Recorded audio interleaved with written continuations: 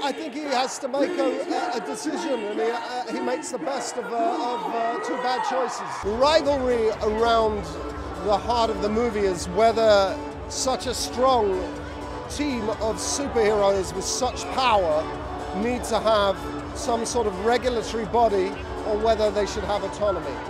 I guess it's about the unilateral intervention of a superpower and whether we need a UN.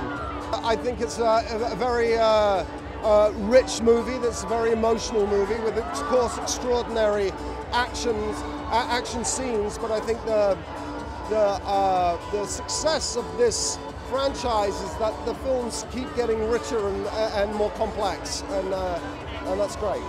I think you'd be surprised that a lot of comic book fans think that universe is already very rich and layered, and I think it very much is a comic book movie, and these comic books are incredibly rich and now have a long history. Really excited. It's always really lovely to come home. It still feels like home, and then when I go to New York, it feels like home. It's very peculiar, but I always take extra time when we come here so that I can see old friends and you know, hang out and go to a pub and all of that stuff.